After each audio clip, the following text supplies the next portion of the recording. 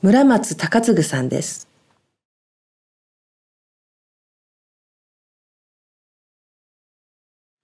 作曲家、村松孝次です。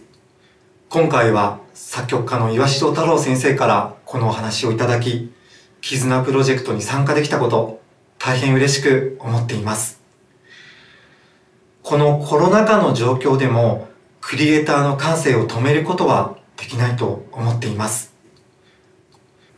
このリレーでバトンをつなぐような形で一つの曲が生まれたこと、これも奇跡ではないかと思いました。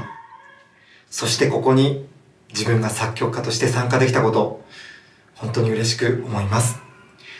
これからどんな状況下になったとしても、音楽事業がもっともっと盛り上がっていくような未来が来たらなと願うばかりです。作曲家、村松孝次でした。